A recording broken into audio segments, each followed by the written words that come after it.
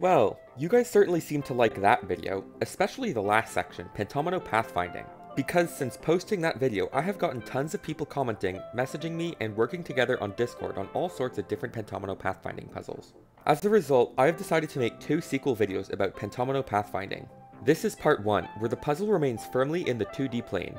I will cover updated square board solutions, since most of the larger ones in the last video have been improved, super large square boards, rectangular boards, and hexagonal pathfinding on square boards. Admittedly, I do find that this video is probably the least interesting of the 3, but oh well. In part 2, I will take pentominos out of the 2D plane and into the 3D, pushing the limits of this puzzle as things start to kind of break.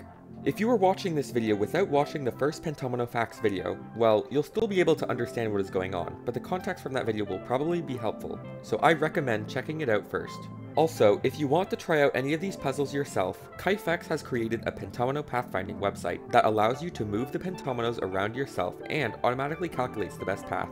It has a bunch of different features such as changing the board size, being able to take screenshots, and also a tourist mode. Check that out if you're interested. Anyways, let's get started. Well, before we actually get to the new stuff, let me explain what this puzzle is again for any new watchers. In this puzzle, you will get an empty grid where you have to place pentominos on that grid in order to create the longest path of white cells possible. The path will always take the route that goes through the least number of cells. You get to decide the placement of the starting and ending cells. For instance, in this example, the shortest path between these 2 cells is this. The path will not weave around here because that is not the shortest path. In the last video, I worked my way up from 1 by 1 all the way to 14 by 14.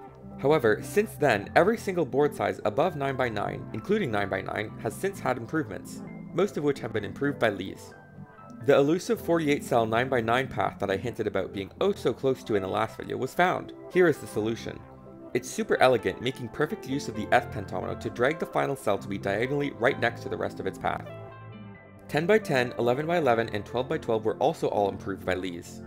10 by 10's improvement was also by 1, and it does the exact same thing as the 9 by 9 by having the last cell diagonally touch the rest of the path. 11 by 11 was also improved by 1, using every single pentomino except for the U and X. The 12 by 12 was actually improved by 2, from a 77 to a 79, using every single pentomino perfectly so that there is no wiggle room anywhere. Out of everything in this video, I honestly find this to be one of the most impressive solutions. It feels very grid-like for which cells contain pentominos, and every single one of the pentominos feels actively useful in some way. I mean, just look at how the path weaves perfectly around that T pentomino. So elegant. The 14 by 14 was also improved, although much less improved, and more so, we found out people actually did this puzzle before in a large-scale puzzle festival, and they were significantly better than us. As a result, the optimal path jumped from an 88 to a staggering 92 with this solution. Last time, the X pentomino was the only one that was absolutely useless and prevented the solution from being 89 or above. This time, it is actually one of the most useful as the path weaves perfectly around it. For a while, all of the boards from 9 by 9 to 14 by 14 had improved except for the 13 by 13, and there was a big struggle to find an improvement on the 13 by 13, but eventually parts of the optimal 14 by 14 path from the puzzle festival were taken, and that was slowly built upon, eventually improving it from being an 84 all the way to an 88. Boards of larger sizes were tried too. The 15 by 15 currently has a path of 96, and the 16 by 16 has a path of 99. At board sizes of this level, the strategy generally is to create as long of a spiral as possible. However, the larger the board size gets, the more the strategy becomes, well, weird. At board sizes above 30 by 30, there just become massive swaths of space everywhere, and the placement of the pentominos gets very sparse. Once you get to board sizes of 42 by 42, the optimal solution is literally just placing all of the pentominos in a line to prioritize stretching them vertically as much as possible, while still extending outwards horizontally when possible as well. Placing the starting point in one corner of that group of pentominos and then placing the ending point in the same row in the far corner gives a path of 147. Every subsequent board size up adds 1 to that, making the optimal solution always n plus 106. N is this side length, which increases by 1 every single board size up, and the 106 is the rest of the cells in this path, which always remain the same. You'd think that would forever be the optimal solution, but no, it's not. It's only until 56 by 56 where we get this thing found by Lees. At 56 by 56, this new strategy and the previous strategy yield the exact same number of cells at 161. But for 57 by 57 and above, this new strategy reigns supreme, giving us a size of 2n plus 49 from here on out. This is 1n, this is 2n, and this is, well, 50 cells, but both of the ends share exactly one cell at the corner, so subtracting one from the other cells gives us 49. This is the maximum of what has been found so far. No different strategies above 57 by 57 have been found that improves the path, although it's very possible that there is something better out there. All of this was done manually because, well, there are so many possibilities for where to place all of the pentominoes on the board that it becomes straight up impossible to have a computer try to find every single one. Next up, we have rectangular boards. Starting with side length 3, this gets quite a bit easier than regular square boards, as half of the pentominoes have to fit in a 3x3 space, and thus, placing them anywhere on a side length 3 board either blocks off the two halves of the puzzle, or blocks off a column which does not improve the path whatsoever. As a result, the only useful pentominoes here are the I, L, N, P, U, and Y pentominoes. Well, actually there's two optimal solutions that happen to involve the T, being the 3x4 alone, and the 3x9 with the I, but apart from those two instances, the F, T, V, W, X, and Z pentominoes are not useful whatsoever. As already stated, the 3x4 has this T solution, but also has two more P solutions, yielding paths of 7. The 3x5 has 3 solutions as well, with the L, N, and P pentominoes giving us paths of 10.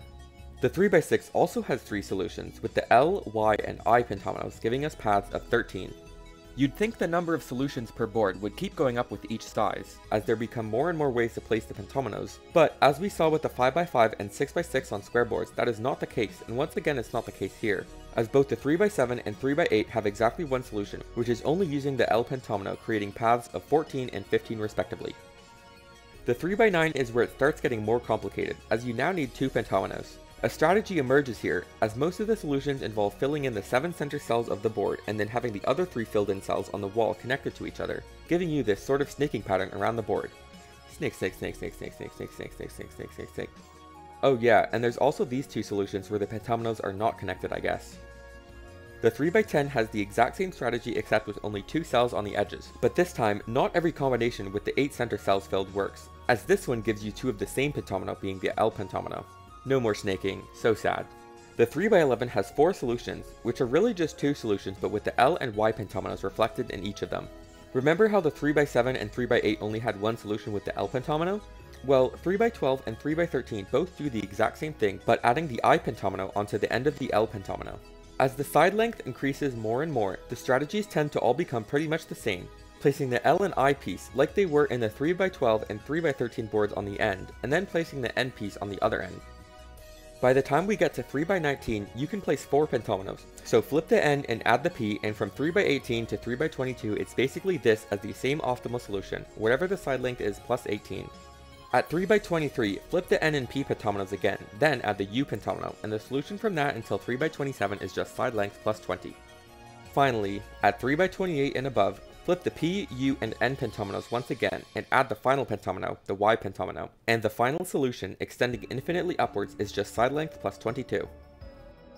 Continuing on to side length 4, starting with the 4x5 which has a total of 14 different solutions, all with 1 pentomino. There are 3 different paths taken, and each path has exactly 5 combinations of shapes, except for one which only has 4. So close to being perfectly equal. Oh well. 4x6 has a grand total of 20 different solutions, which, despite having a smaller number of cells compared to the 5x5, has 4 more solutions than it. Another difference between 4x6 and 5x5 is that there are a lot of different paths for the board to go, 12 in total, compared to the 5x5's 6.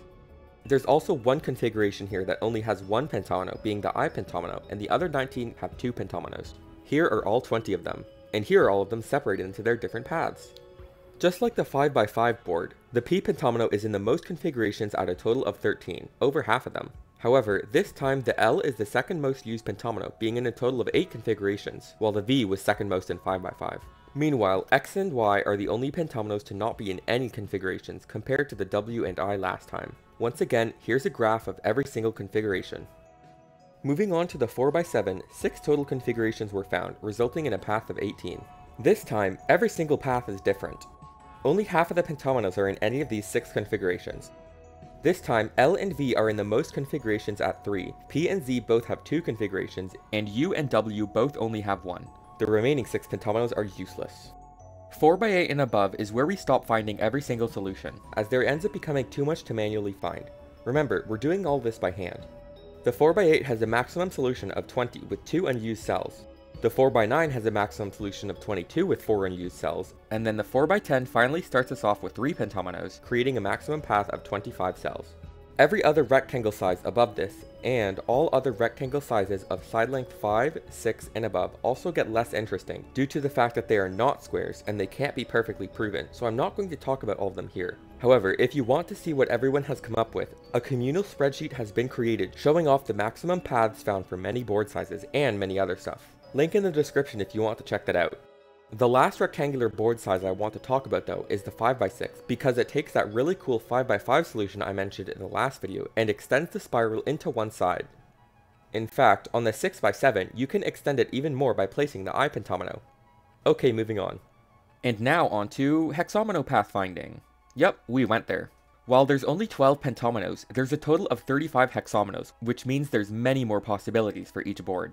Once you get to 13x13 on pentomino boards, the maximum length stops increasing by so much each time and eventually stagnates at a point, while on the hexomino boards it only continues to go up and up.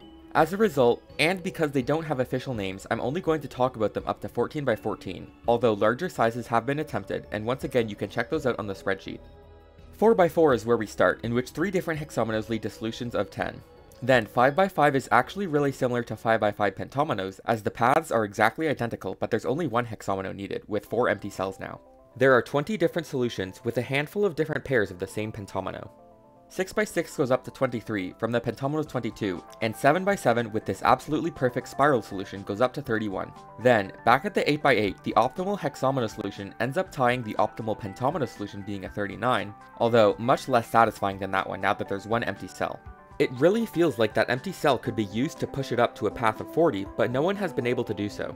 9x9 hexominos also ends up with the same maximum solution as 9x9 pentominos at 48, which is a bit more expected, as 5 hexominos and 6 pentominos take up exactly the same number of cells at 30. The 10x10 hexomino path improves the pentomino 10x10x1, as it goes back to having every single cell either contain a hexomino or be a part of the path. From here on out, the hexomino solutions will always be better than the pentomino solutions. Continuing on, the 11x11 hexomino solution is now a 70 compared to the pentomino 67, with only 3 unused cells. Now up to the 12x12, just like the pentomino 12x12, this is definitely one of my favorites. This T-adjacent and X-adjacent pentominos are so brilliantly placed, leading to a path of 82. Just like 12x12 pentominos, this one also has a sort of grid maze-like property to it. 13x13 goes up to a 95, and 14x14 goes up to 106, both of which have only a very select few cells not a part of the path, and both of which are extremely elegant. There's a lot more interesting pathfinding solutions that people have come up with, several of which are flashing on screen right now as I'm speaking, but I decided to not talk about every single one specifically because, well, this video would just be me talking endlessly about, here's this solution, and here's that one, and there's this one, which I don't think that would be a very interesting video, but if you want to check them out yourselves, feel free to visit the communal spreadsheet. Link in the description. I also want to shout out this sheet made by Rain Kitty, which shows every single maximum solution for square boards for every single type of polyomino. As you can see, all polyomino types eventually hit a point where laying every single one out vertically like we saw with the 42x42 on pentomino boards becomes the only strategy for a while, aka n plus k. While eventually afterwards, a different strategy emerges like the 57x57, which makes the solution 2n plus k, although no one has attempted to find out where those strategies start with hexominos and above. I think that there's still a lot more to be found when it comes to these boards.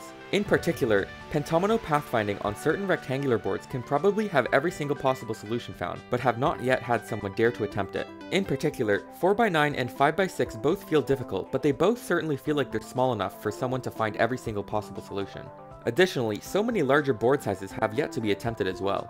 Also, no one has tried hexomino pathfinding on rectangular boards yet. There's still so much out there waiting to be discovered. Anyways, that is all for this video, and stay tuned for part 2, or I guess part 3, where we take pentominos into 3D space. See ya!